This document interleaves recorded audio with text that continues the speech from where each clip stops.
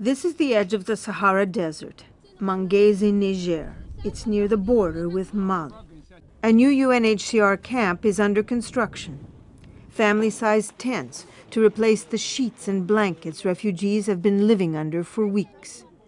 This will provide better living conditions for the families who fled to this desolate area. Adama Umaru's nephew was killed a month ago during a Tuareg attack.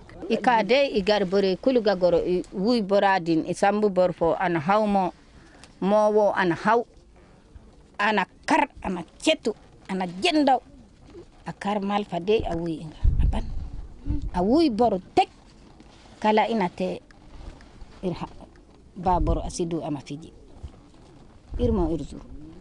She and her family looked after cattle in Mali. Their journey was a 9-day donkey ride in the scorching heat. 15 members of their family came along. Irsinda hankan irganga irga kuru ingese aga wibore irnang alman irkoy aga irga kuru alman inga alman. A few days ago they moved to this new camp. They were some of the first arrivals. The old makeshift camp is just a few meters away, but as the numbers of refugees grows, so does the need for a better organized facility. On est en train de faire une extension du site où ils sont pour mieux l'améliorer et l'aménager, tracer les voies, avoir des espaces familiales assez confortables pour eux et améliorer leurs abris. Workers are putting up tents, latrines, showers, and other facilities. Jaratu Maiga was among the first ones here. She arrived with her 5 children.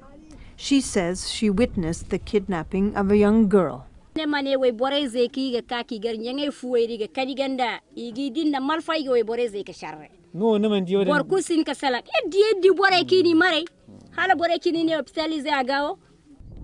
So the family fled, as did many others, scared for their girls, for everyone. It is here that they found some refuge. This camp will eventually take in 3,000 people, but with the ongoing insecurity in northern Mali, more are sure to come, fleeing war and hunger.